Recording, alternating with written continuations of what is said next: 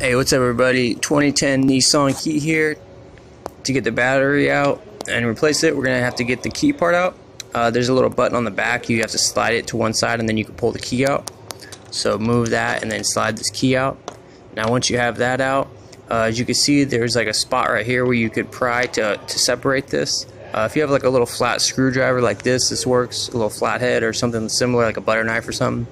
You're just going to want to separate this into two pieces. So just gently go around and pry on the edges or on the back. Right here is a good spot. Basically just going to separate it. Once you get it started, you can just kind of work it until you get it in two pieces. And then once you have that, your battery's right here. You pull this out, be gentle. You could look on the battery to see what kind you need. This is a CR2032. So I got a CR2032. Even though it says E in front of the CR, it's alright. Get the battery back in. Again, be real careful because the circuits in here are fragile.